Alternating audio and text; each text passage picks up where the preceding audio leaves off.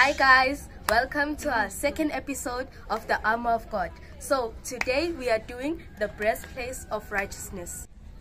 Hi guys, welcome to the Armor of God lab. Dishwashing liquid represents the armor of God, the bowl represents the world, and the black pepper will represent sin. So now we're going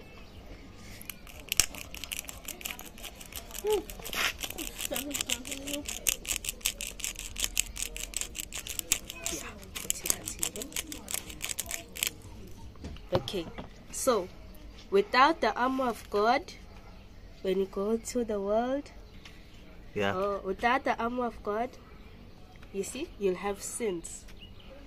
But with the armor of God, you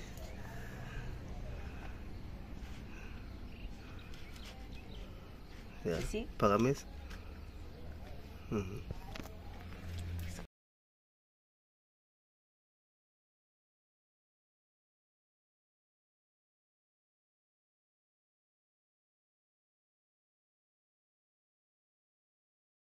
So let's head over to Douglas that will tell us more about the breastplate of righteousness. Bye-bye. Do what's right with all your might.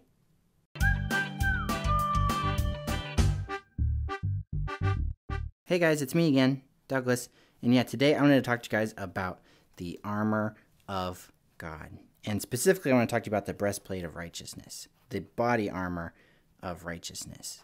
Now, for a soldier, a breastplate is super important because most of your vital organs are protected by body armor, protected by the breastplate. You got your heart in there and your lungs and your stomach and all that good stuff. And so a soldier in battle needs to protect their vital organs. And so the breastplate of righteousness is a really important part of the armor of God. Now remember that we're not talking about actual real armor. You know, this is made of cardboard. A soldier back in the day might have had iron or steel or even bronze, but the armor of God is spiritual armor. So when we say the breastplate of righteousness, we mean that your righteousness can protect you like body armor. And righteousness is doing what is right. Now, as Christians, we're all in a battle, a spiritual battle, a battle against Satan and the spiritual forces of evil. And when you do what's right, you're protecting yourself against Satan's schemes, against the bad stuff that Satan has planned for you.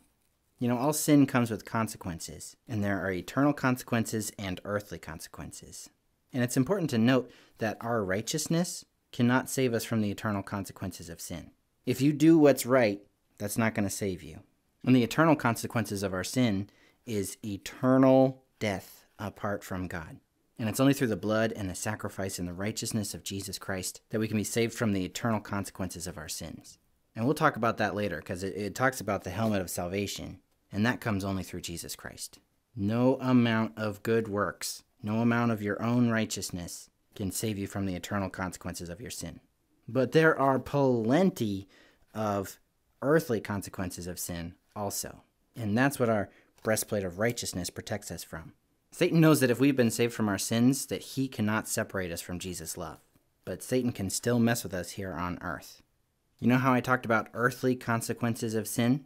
Well, a consequence is something that happens because of something else. So, for example, if you're making cardboard armor and you're not being very careful, you can get a cardboard cut, which is like a paper cut, but 1,000,000 times worse.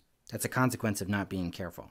And all sin has consequences, earthly consequences, here and now. Our sin can hurt us, and our sin can hurt those around us. And that's what Satan wants.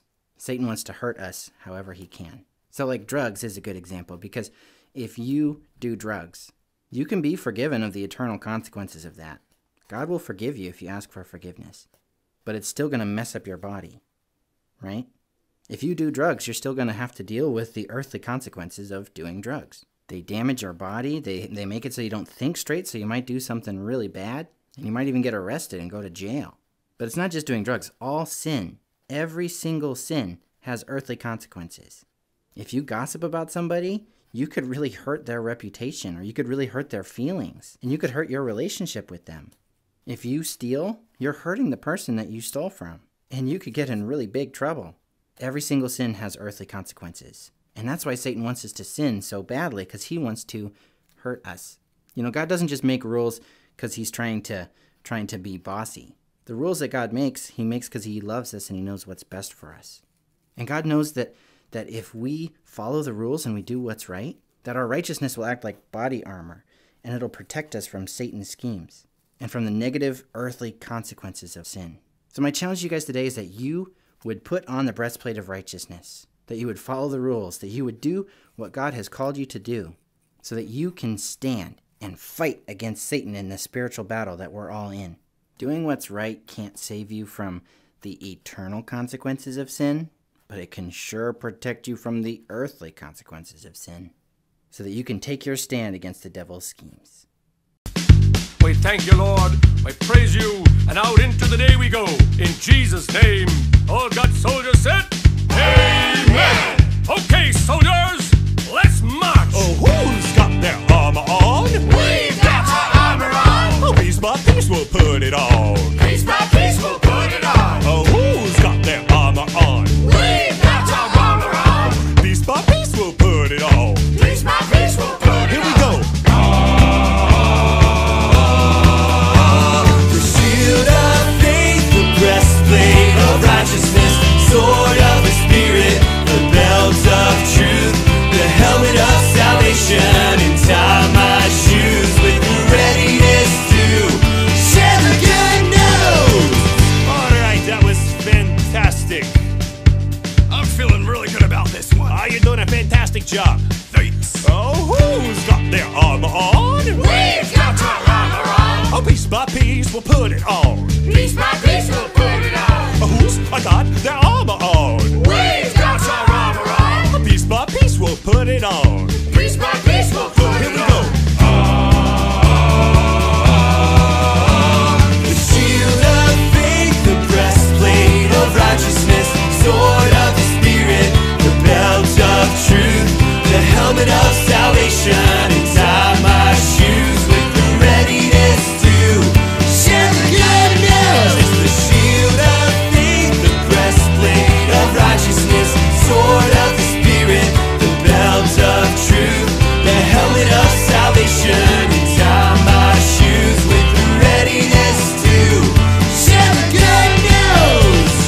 All right, we're gonna teach them how to march now. We are march and teach them how. I don't know how. Here we go, I teach you. Oh, left foot first. Put your left foot first. Put your left foot first. Put your left foot first. Oh, put your right foot next. Put your right foot next. Put your right foot next. Put your right foot next. Now both.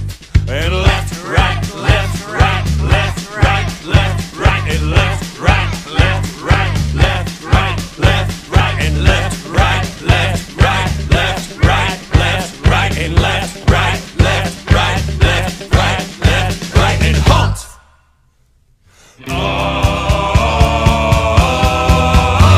The shield of faith, the breastplate of righteousness, sword of the Spirit, the belt of truth, the helmet of salvation, and tie my shoes with the readiness to share the good news. It's the shield of faith, the breastplate of righteousness, sword of the Spirit, the belt of truth, the helmet of salvation, and tie my shoes with the readiness to share the good news. It's the shield of faith, the breastplate of righteousness, sword of the Spirit, the belt of truth, the helmet of salvation, and tie my shoes with the readiness to share the good news.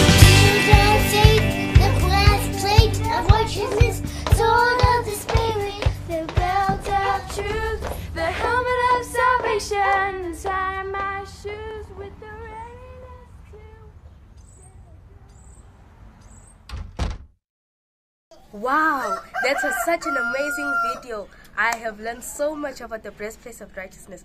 So the breastplate of righteousness is like my vest. So every time I wear my vest, I will think of the breastplate of righteousness. I hope you enjoyed this video. See you next time. Bye guys. Thank you.